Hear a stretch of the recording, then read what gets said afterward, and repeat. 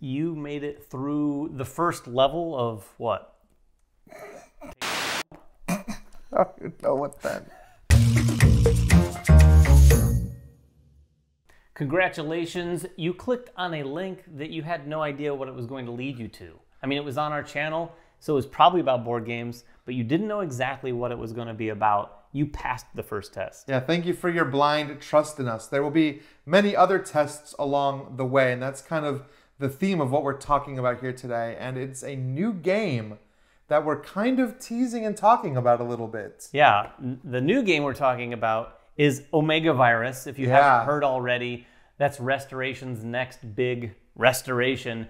We don't know much about it. But it's Omega Virus. But it's Omega Virus. And I was a huge Omega Virus fan back in the day. In fact, when I was a kid, that was one of those board games that kind of blurred the lines of like family-style board games to more of like what the hobby games are that you'd see today. Well, it just had a high cool factor. Like it did. I will go back a little further. So Dark Tower was sort of my jam, but I think Omega Virus was the Dark Tower of its generation. Yeah, like the 90s. Like that game had everything.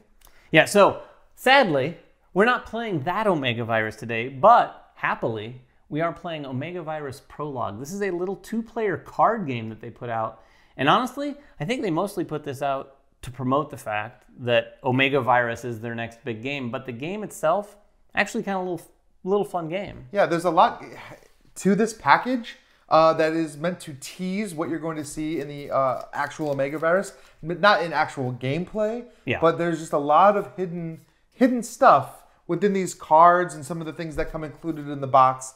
So it's really neat to actually open this and see how this game plays. All of that is just to tease a little bit about what the game is going to be like thematically. So this is a game we're going to, like David said, talk about a little bit and play a little bit so you can get a taste for it. See if this is something that would interest you, because this game will be available at Gen Con. Yeah, it's going to be at Gen Con. I think they're going to make it available direct. But my hunch would be that this might be a limited quantity sort of thing. Yeah, I feel like this is going to be one of those limited collector's items. If you're a big Omega Virus fan or a big Restoration Games fan, you're probably going to want this. But let us show you how it plays so you can make that decision on your own.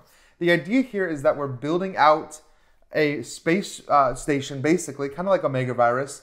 And we have some locked rooms that we have to unlock in order to escape. And to escape, we have to basically fix our ship by combining certain elements that you'll see as we play our cards out in front of us. But there are 3 keys that we need to find: the red key, the yellow key, and the blue key. And they correspond to some locked doors that we're going to have in our decks. You can never play a locked door if you don't already have the key.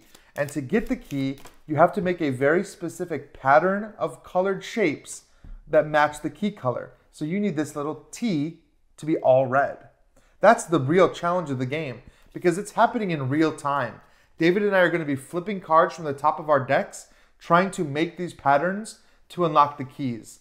The neat thing here is that you can scoop up your cards at any time and put them on the bottom of your deck, so you can kind of start over fresh if you've gotten into a sticky situation or if you've covered up one of those important pieces that you need to win. Each round, you're going to be scoring 3 unique things. We're scoring rooms that are at least 3 spaces big. Yep. We're scoring for whoever has the largest room, and also whoever has the largest blue room. So yeah, and there's also sort of an end game objective here. As you can see, each color is going to have a symbol on 1 or 2 of the cards, actually. You're going to want to connect those like symbols, and once one player has connected all 3 of those symbols, it's game over. That's going to be the round over. The game is normally played in 3 rounds. We're just going to give you 1 round today just to give you a flavor for what this thing is like. Yeah, and it's real time. So once we start, we start. And the key thing to remember, you can only ever play your black and white rooms until you get your keys. Then you can start playing the colored rooms as well. So what's your strategy here, Ryan? Well, are you going to try to get the keys first? I am. I think I'm going to just zoom into the keys, but I also want to kind of focus on getting... If your largest room could also be your blue room, then you get 2 of those. Yeah, and it's interesting too, because you are scoring points. If you finish it, it's not a race necessarily, but because you get points if you finish first. You will get a point in the first round, 2 in the second, and 3 in the third for finishing first. But there's some real points to be scored here with these cards as well. All right, well, are you ready? I think I'm ready. I'm going to give my cards one last shuffle, because I don't want to start with one of those key cards on top. Yeah? Nope, like that. Well, I have a lock on top, but when you get a lock, you just put it on the bottom of your deck and you keep going. All right, and we are going to try to play out here where you can see, right but in this area. No guarantees. All right, you ready? Let's go. All right. All right. The pressure's on. Key. So the locks you just put to the bottom of your deck, right? Yeah, if you can't plan. Got the blue key? Oh, you do. Yeah, I don't know if that really... What am I trying to do? I got the yellow key. Well, I guess I'll take mine. Forget what the red room is supposed to look like. A little T. Oh, I do have the blue key. Oh, no. All right, I'm going to place this here to get the red key. I'm going to scoop it back because I need that one. I got the blue and the red keys, David. Oh, I'm going to place this here. Oh, I can't do that. Oh, that's not a locked one, is it? No. Oh man, it's a little frantic. It's very frantic. I'm going to place this there for my red key. Oh, excellent. I got the yellow key. I got all 3 keys. What? I have all 3 keys. Where's the blue? Oh, blue is that little shape. Oh.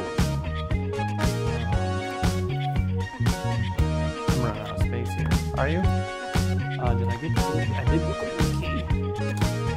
Okay, now we're just off to the races.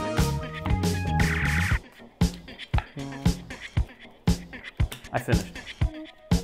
I had 1 card left. Now see, here's the interesting thing.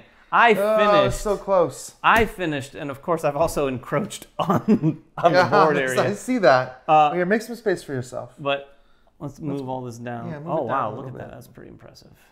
So I finished, but I was not paying any attention whatsoever to these goals. So we'll see how the points shake out. But I get the speed bonus, which You definitely is 1 get the point. speed bonus. And so then what's the top one? Most rooms that are 3. So let's see. I've got 1, 2, 3, 4, 5, 6, 7, 8, 9, 10 rooms that are 3 or bigger. I have just 6. All right. So I get a point. So you get that one. The next one, largest room. My largest room, I believe, is 7. 1, 2, 3, 4, 5, 6, 7, 8. I'm sorry, it's 8. Oh, you've got that in spades then, because I You don't have a room that's 8? Not even close. My biggest room is 6. All right.